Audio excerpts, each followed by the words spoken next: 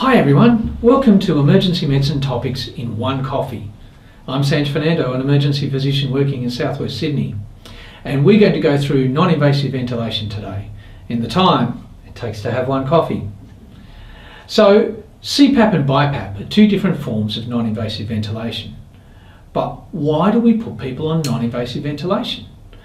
Well, you can break down the reasoning into two main problems. Firstly, there's ventilatory failure, and this is essentially someone who's been in respiratory difficulty for whatever cause for some time and is now getting tired or is already weak and unable to cope with the respiratory insult they're suffering.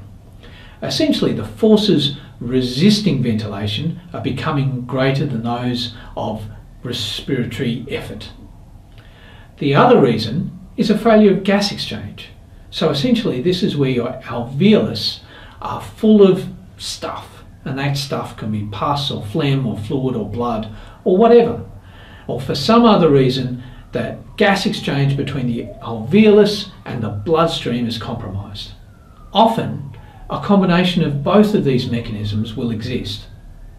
So how does non-invasive ventilation help us treat these patients? Well, if you close your eyes for a moment and think about an airway that's just full of gunk, non-invasive ventilation can help to prevent further gunk from developing. It also helps prevent the airways from collapsing, particularly in expiration. And this improves alveolar ventilation and reduces the work of breathing, and also may have some beneficial cardiac effects. The best way to approach a patient who's in respiratory distress is to think about the problem you're trying to fix. So, if the primary problem is hypoxia, then non-invasive ventilation can help by providing CPAP, which is expiratory pressure, as well as an increased inspired oxygen concentration. An example of this would be acute pulmonary edema. In this setting, particularly in cardiogenic pulmonary edema, CPAP can improve movement of alveolar fluid back into the interstitium, increase production of surfactant, which is very important in maintaining alveolar integrity, and hence improve hypoxia by recruiting, which is opening up those previously collapsed alveoli. BiPAP has been associated with some worse outcomes, so CPAP is recommended in acute pulmonary edema when it exists in isolation. If the primary problem, however, is hypercapnia, that's a high CO2, the solution is to provide an increase in the inspiratory pressure and increase the pressure support. So remember, BiPAP involves both an inspiratory pressure and an expiratory pressure. The expiratory pressure alone is essentially the same as CPAP, and the difference between the inspiratory pressure and the expiratory pressure is the pressure support. BiPAP is great for exacerbations of COPD. Patients benefit from both the CPAP, which is the continuous positive airway pressure, which improves hypoxia, and the inspiratory pressure, which improves ventilation and hence addresses the high CO2, as well as the pressure support, which is the difference between the two, which reduces the work of breathing. To demonstrate how you might use non-invasive ventilation, let's run through a quick case.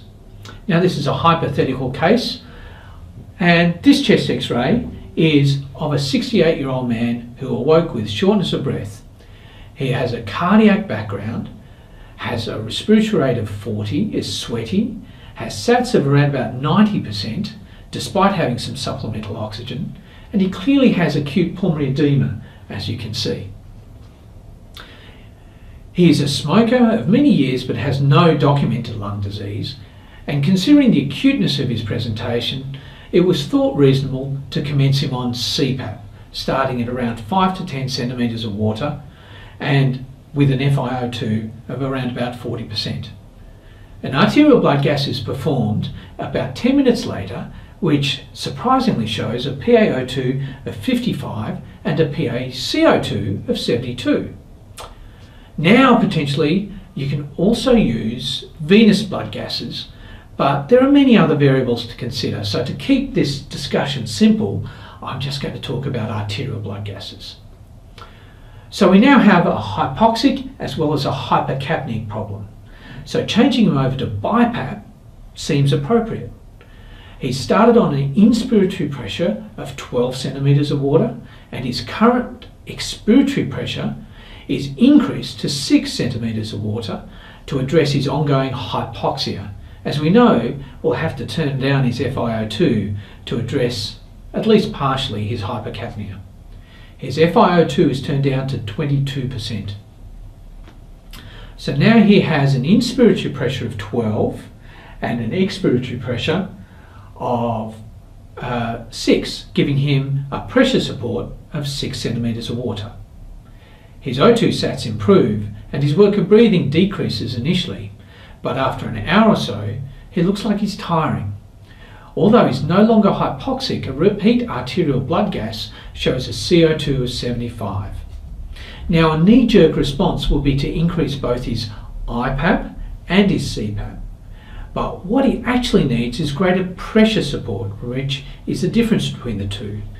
And this will help decrease his work of breathing.